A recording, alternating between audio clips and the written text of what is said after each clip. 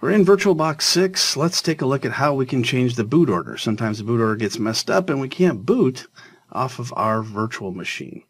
So if we choose a virtual machine, make sure it's powered off, and then click on Settings. And then we're going to click on System on the left-hand side, and we see a boot order. So we see the boot order right now is the floppy disk, the optical drive, and the hard disk.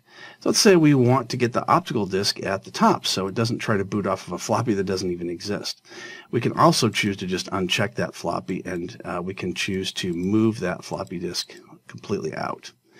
So now we're going to boot directly off of the optical one, and that's only if there is a mounted ISO file. If there's no mounted ISO, it will default to the hard drive after that.